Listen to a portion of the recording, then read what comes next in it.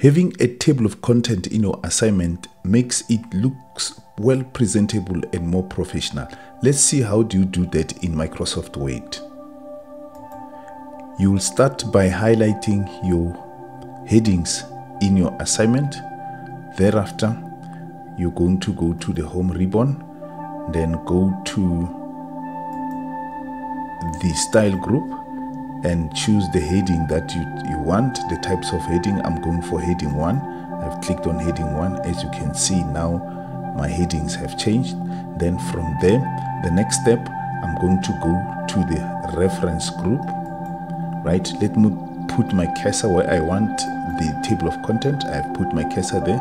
Then you go to the table of content, it's reference table of content, then click on the drop down arrow, choose the type of table of content that you want. There you are. Now you have the table of content. Thank you so much.